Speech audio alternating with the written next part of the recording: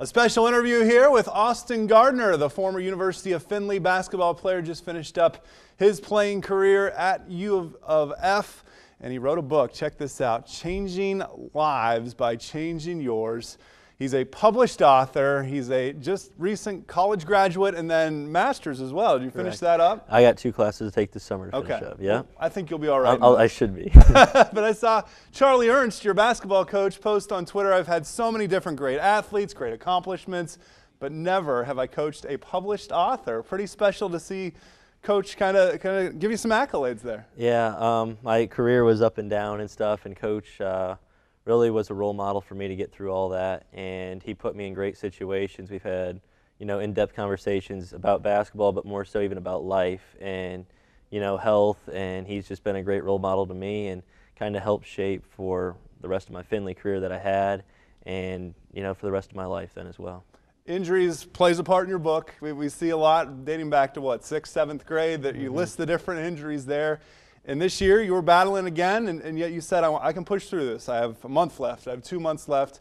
I can push through. I want to finish. What did that mean to you to play that final game in the tournament with the University of Findlay and finish out your career? Yeah, and I missed 3 games at the middle part of the year, early part of the year, and I didn't know, what was going to happen again. And I was, what am I going to be out the whole season? Am I ever going to play again? What's this injury? And so Coach Ernst and I, we always had that conversation. As a player, you always say, "Oh, I'm fine, I'm fine." And, right. And as a coach, you're like, "No, let's be honest with me." And so I got to be more honest and true to him because I knew it wasn't about me, it wasn't about him, but it was about the team and our overall success. And so being able to play my last game, being able to play 30 games this past year was absolutely amazing. It was awesome. I enjoyed my experience, and obviously I wish we would have won our Sweet 16 game. Right. But the crazy thing is, this is not too coincidental, I would say. God puts you in certain situations, and when I got hurt my second time, it was at Ferris State. And I got to finish my career at Ferris State. Wow. And so that obviously relives and goes through my head all the time. And after the game, seniors, freshmen, juniors, sophomores, everybody's, emotional after the game and crying and kind of like wish we would have had that game. And I didn't shed one tear after the game because I realized my blood, sweat, and tears went into even having that moment. Yeah. And I'm like, that was a fulfilling time. I wish we would have won, but, I gave it my all. And so my whole Findlay career, I would say, revolves around Luke 1:37. Faith does not make things easy, it makes things possible. And my journey by no means was easy. I have a lot easier than most people, but overall, playing this last year, it made it possible. You were a big part of FCA getting restarted at the University of Findlay. Just what did that mean to you, having that group of athletes that you gather with each week and not just pour into each other about athletics, but about faith? Right, and then incorporating athletics into, into the faith, and how can we use that? And I went to a training camp this past summer in Boston, and everybody, athletics is a great place to have your platform as well, to show your faith. And every game I had on my wrist, it was written AO1. And then after a while, halfway through the season, I put Luke 1:37 on my wrist. I wrote it on. And one of my teammates during one of the games just goes, "Austin, I didn't know you got a tattoo." And I said, "It's not a tattoo." I said, "It's just pen marking." And a couple people kept asking, what does that mean? And I felt like that was a great way for me to express it as well. Not just, after a game, before the game, but actually during the game, and getting people to realize there's a bigger picture at the end of the day. And so in my locker then at Findlay, I had a new Bible quote every week. And so people could go in, they could see it, and then I put it behind the rest of my locker where all my other quotes were. I put one up the front, and I keep doing that over and over again. And so FCA then kind of brought this about and said, it's okay to express your faith. It's okay to be your own self, break out of your shell, and that's what I did. Talk about breaking out of a shell. What made you write a book? I mean, at your age, just number one, being able to do it and being able to put together that type of writings. But how did it start? I wasn't much of a reader in high school. Okay. Wasn't much of a reader first 2 years of college either.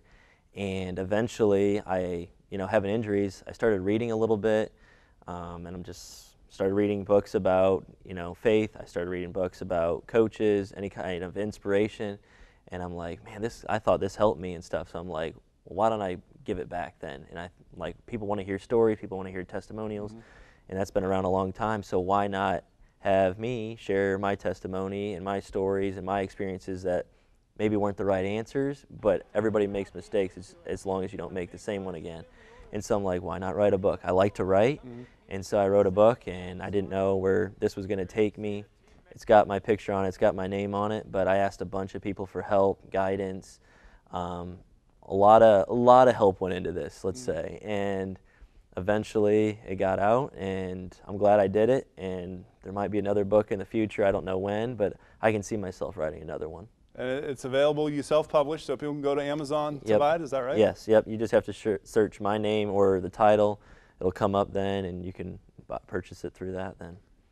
You've gone back and you did a lot of the editing, so you've read over your stories again many times. You get emotional as you read them and relive those parts of your life? I kind of go back, and for me it's a lot easier to visualize those moments because they actually happened to me. Yeah. And so my goal is then for the reader then to be able to, visualize that or put that best way possible, whether they know me or whether they don't. And so that's why, like, the first part of the book, I share my story, and everybody's got their own. And so this was like the first, 20 plus years of my life, and maybe there's another one that comes up, but that was kind of my story, and I'm going to have a different one here in the next 20 years. Yeah. So I think that's really cool, and I can see how my story has changed, how I've grown. What can I still do to improve then? Very cool. What's next for Austin Gardner? I'm trying to coach collegiately. I'm finishing up my master's right now in education. I have 2 classes to take this summer, and I'm also kind of working around maybe the NBA route and trying to do some professional basketball. I think eventually I want to be back in the college game, dealing with student athletes, helping boys become men and going through that whole process. Obviously, I love the game of basketball, but I also want to help somebody along the way in helping them with their faith, helping them academically, socially, spiritually, any way I can help them, guiding the rest of their path of their life. I want to be a reference for them. Like, I've had 2 great coaches in high school and in college. I'm like, man, these people helped me. I want to be that same person. That's awesome. What would you say to an athlete that is going through a tough injury or is still battling back? Injuries are obviously a huge part of sports, especially in this day and age where there's such high performance training opportunities and we're stretching our bodies to the limit. What would you say to those athletes to encourage them? Don't give up, and Proverbs 3:5, trust the Lord with all your heart, not lean on your own understanding. And I kind of leaned on my own path more than anything. I'm like, this is what I want, this is what I have in plan. And I'm like, I'm not, going on God's plan right now. I'm like, there's something bigger in store. And one of my biggest places was Mark 2 with the paralytic man. He heals him. And that man was broken on the outside of what people saw. And so maybe they saw me or somebody else that's, got an injury right now, and they're broken on the outside. And people see that like, oh, I feel bad for you, Maybe it's because they need something healed on the inside first. Yeah. And I said, that's more important, and then the outside will heal itself.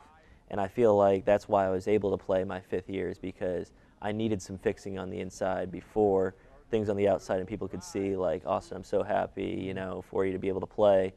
So if you're going through an injury, don't give up, but, relive and maybe try to go back and, dive into the Word and, find something that fits you and says, what can that motivate me to push through, push forward? And you're going to have teammates, you're going to have family and friends encouraging you, but you have to have something else that's always going to be for you, be there for you, no matter what. Yeah. So awesome. Wise words from Austin Gardner. Thanks for stopping by.